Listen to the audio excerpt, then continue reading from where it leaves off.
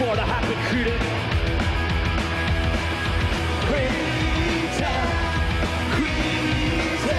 I want to call for more with the Cretin. People either loved the Ramones or hated the Ramones.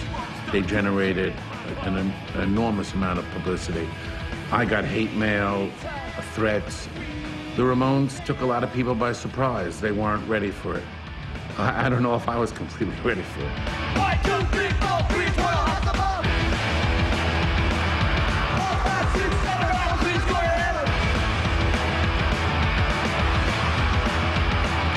There's no stopping the Cretin from hopping. You gotta get the feeling for the happy Cretin. We realized that how bizarre the lyrics were, and that even though they were great songs, I guess we were about 30 years ahead of our time.